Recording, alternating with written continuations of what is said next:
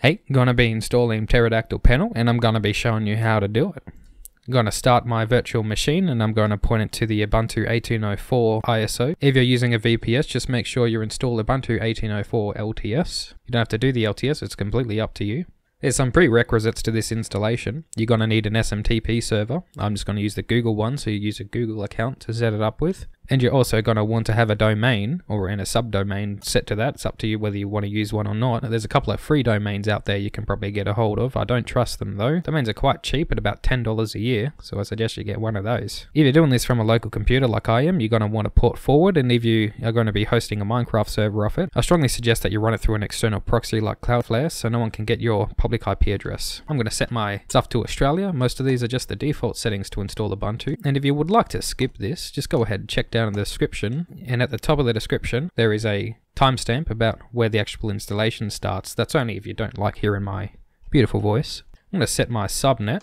If you want to know what your subnet is, you can get a subnet calculator. Most of the time you take your router address, you -1 from the last digit, and you add a /24. So for example, if your router was 192.168.0.1, then you want to get a .0.0, but the subnet calculator's out there and sometimes it's much different. You want to put the network address at the top rather than a host address. I'm going to set my gateway to 10.0.0.1, my name servers to 1.1.1.1. You don't have to follow what I'm doing down here. This is just my preference, what I tend to set things up with. If you'd like to find as well your IP address details, your subnet, your main network as well as your gateway, just do ipconfig within Windows or IP-A within Linux. Once these settings are done, you just hit done. I don't have a proxy, and I really think that you don't have a proxy either. Since I'm in Australia, I'm going to set my mirrors to AU, but you can leave this alone. This just makes the install a little bit faster. Most of the time it's just pressing enter, go continue, add your username. I'm just going to set my password as password1. I suggest that you don't do this, but this is just for demonstrational purposes. And it is installing. I'll see you in a little bit. Enjoy the time lapse.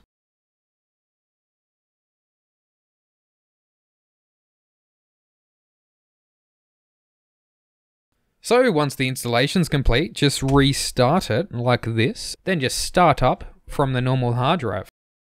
Now if you want to view my GitHub, just go to user Mr. Flacco, check out my scripts, and you'll see the Pterodactyl installation here. This is the script. It's pretty simple. It uses 2 other scripts made by this person here to install Pterodactyl, and it works really solidly, and I've tested it a lot. And then it just has a little bit of post-installation as well as setting up the SSL. You want to get this link here, and you want to copy that command into your Ubuntu once it gets started. Make sure your Ubuntu has internet access. You want to go a sudo su to start with, just to have root access. Then you just simply do the command. So it's the first line. It's also going to be in the description to do it. Just make sure I'm getting it right, and then you press enter, and then it's done. Now before we get started, you're gonna want to make sure so you have your FQDN, so your domain pointed at your public IP address, or you have a domain linked to your VPS. And you're going to want to make sure that these ports are forwarded, except for this one. You don't really need this one. I kind of just have it as a secondary Minecraft server. But you got to make sure that you got your 25565 for your server, you got your 443 for your SSL, you got your 80 for your HTTP, you got your 2022 for your SSH into your Docker, and then you got your 8080 for your node. You're going to make sure all of those are forwarded before you get started. So once you have your domain set up, you just chuck it in here. That's my domain. You press enter, and then it just gets started. Now this part here is going to take quite a while to do. So I suggest maybe, if you're feeling like it, have a bit of a break, chuck on a YouTube video. I suggest watching my Multicraft installation while you're waiting. And then once it's done, I'll meet you back. I'm going to be fast forwarding it, so you can I'm going to be fast forwarding this so you can enjoy the time lapse if you want. But it will take a while for this part to finish, depending on how powerful your server is and how good your internet is. Myself, I'm going to be chucking on a YouTube video while this gets started. If you want to know what YouTube video it is, make sure you subscribe. I'm not going to tell you, just subscribe. Also, if you're using SSH to get this started, you don't have to worry too much. There's a specific rule when I enable the firewall that allows SSH through, so you don't have to worry about getting disconnected. Though if you're using a port that's other than 22 for SSH, I suggest you change the script, change the number 22 in the script for the number whatever port you're using for SSH if you don't want to get kicked out of your server.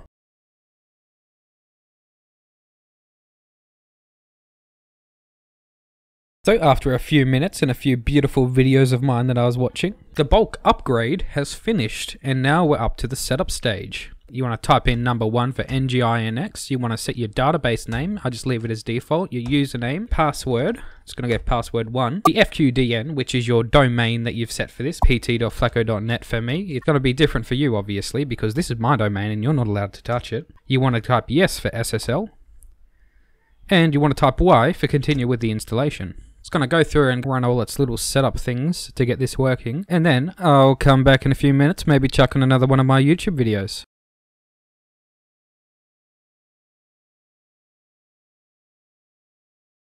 And once you get to this stage, chuck in a password for your MySQL. I suggest you use the same password you've been using for a while.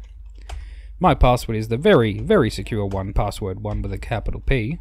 Now this is where you enter the email address that you have created just for this purpose, which my one is plexusrandomtesting@gmail.com.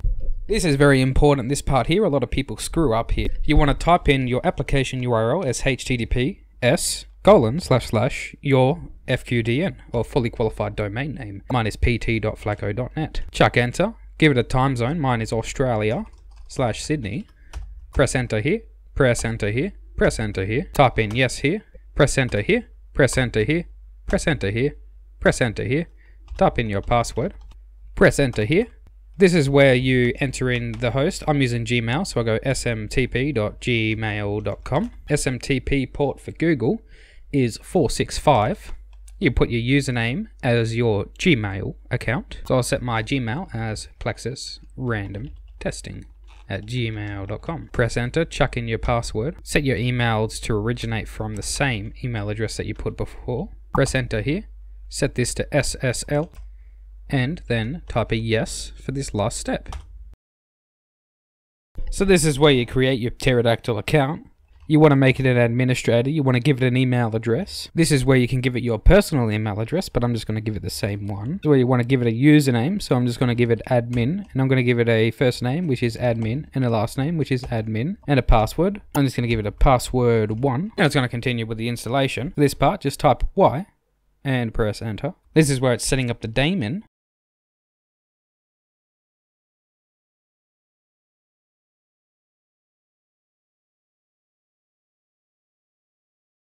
At this point here, you just want to press enter and then wait a little bit longer. So at this section here, this is when you're creating the SSL certificate to use for HTTPS.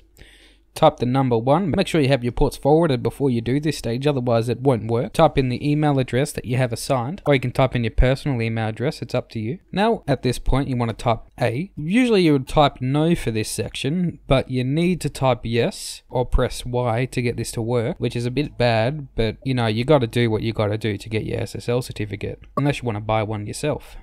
Now it has finished. Your Pterodactyl is installed. Now it's just time to set it up. You want to go to cd/srv/daemon, and then you want to head to your web panel. To access the web panel, you just got to go to you got to go to your domain, whatever you set up. You want to log in with that account you created before. Now at this section, you want to go to your settings part. You want to go to your location. You want to create a location. Give it some sort of description. Go to your nodes, create a new node, give your node a name, give your node a description, give it your FQDN, assign it some memory, put the over allocation to -1, give it your total disk space. It's up to you what you set it to. Do the percentage to -1. Well, this will just create more if you use up more than memory. If you give it 0, it will prevent it from going over the memory. Create that node, go to your configuration, copy the configuration here, open up a lovely website like hastebin.com, chuck your configuration in there, save it, and then make sure you go to the raw link for that, so you just have the plain text. This doesn't work with Pastebin, don't use it. Pastebin has a weird invisible character at the end. So what you want to do is you want to type in the command, this is the link I'm going to be using, so you want to type the command curl https://hastebin.com/raw/ whatever the link it gave you, and you want to put that into your configuration/core.json, and once that's done, you can notice that it hasn't got a connection here. You want to type in the command npm start. And this is how you start your pterodactyl server, or the daemon. And the daemon is now started. It's connected, as you can see here. Oh, it says error connecting, but if I refresh it, it seems to be working. You go to create a server. You give your server a name. You assign it the owner as whatever the account is that you made before.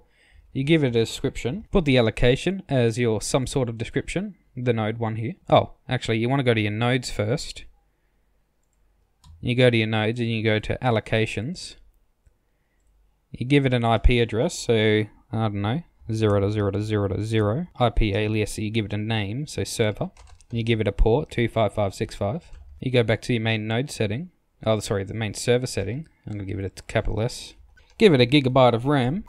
Give it a gigabyte of disk space. You can give it a 100% CPU limit. If you have multiple cores, give it like 200% for 2 cores or 300% for 3 cores.